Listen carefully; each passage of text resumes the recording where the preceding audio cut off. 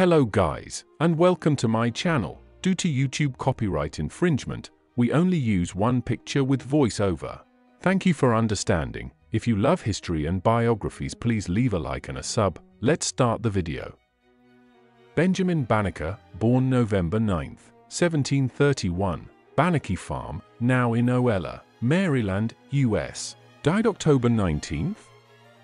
See researcher's note, 1806, Baltimore, Maryland, US, was a mathematician, astronomer, compiler of almanacs, inventor, and writer, one of the first important African-American intellectuals. Banneker, a freeman, was raised on a farm near Baltimore that he would eventually inherit from his father.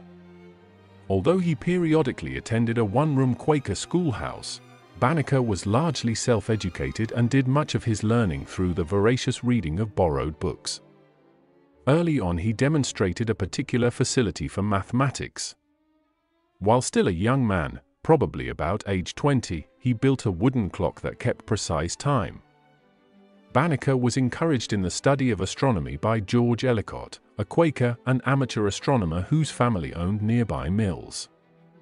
As early as 1788, Banneker began to make astronomical calculations, and he accurately predicted a solar eclipse that occurred in 1789. In 1791, while working with Andrew Ellicott and others in surveying the land that would become Washington, D.C., Banneker made other astronomical observations. As an essayist and pamphleteer, Banneker opposed slavery and advocated civil rights. In 1791, he sent Thomas Jefferson, then U.S. Secretary of State, a letter asking Jefferson's aid in bringing about better conditions for African Americans.